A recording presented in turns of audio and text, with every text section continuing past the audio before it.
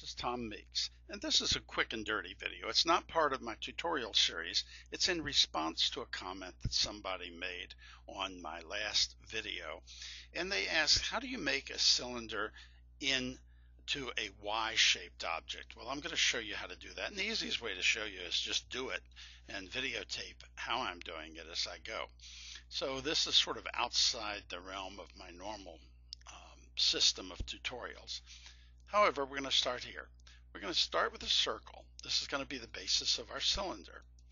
All right, we got that circle, and I'm going to click on the circle, and you know that I like to name object, so I say that's my base. Okay, we're going to call that the base. That way I can get it so that it's not visible here in the near future. Then I'm going to go do something like making a line, but a polyline. It says pick a starting point. Well, I want to start right in the center of our circle, but then I'm going to drop down to the front view so that I can actually make that line go off to the right. Well, we'll hit done. Now I'm going to select that line, and I'm going to name that, and that's going to be my Y rail. Okay, Y rail. Right. So now we have a circle and we have a line. I'm going to pick the circle. Again, I could pick it up here, and this time I'm going to go to construct, sweep. It's a select a rail. Well, I only have one rail, so I'm going to select that right here and hit done. Now you'll notice that using that circle and a rail, I've created a cylinder that goes off to comes up and then goes off to the right, and I'm going to say done. I'm going to click off of that, and I'm going to turn off the base, turn off the rail so that I am very clear about what I want to see here.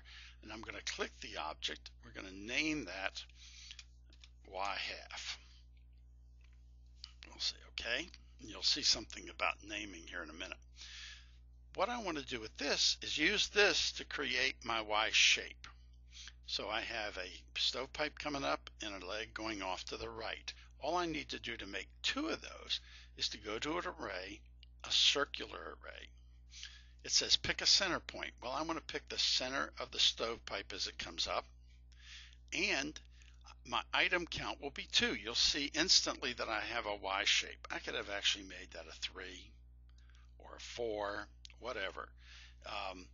That array would come up and act like there was a single cylinder that branched off in however many different directions I chose. In this case, I'm going to say 2, and I'm going to say done. Okay. Now, we now have 2 objects. We need to make one object.